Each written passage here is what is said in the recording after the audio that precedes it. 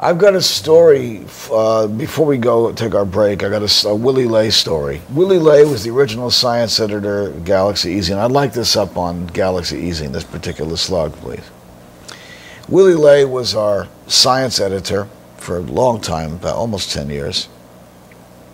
And he came from the Verein for Raumschiffahrt, which was the German Rocket Society.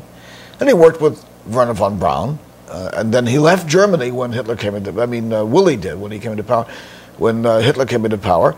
And Wener van Braun stayed in Germany to work on the rocket program. Well, Willy was hired for a movie called Destination Moon, made in 1950, about the first manned space flight to the moon, which science fiction authors had seen coming for years. It was one of the very first major budget science fiction films, and it was made in 1950. It was one of the very first. And so Willy was asked to be the technical advisor on the film.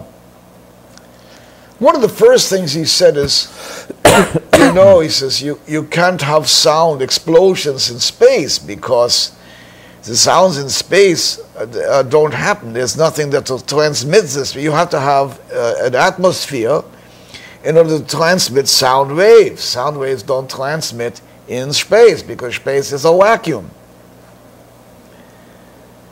So he was fired summarily, and Wener van Braun was asked the same question: what can we do to make these explosions? He said, of course you can have sound in space. Go ahead and order the sound you want in space. So he was hired. That's the story.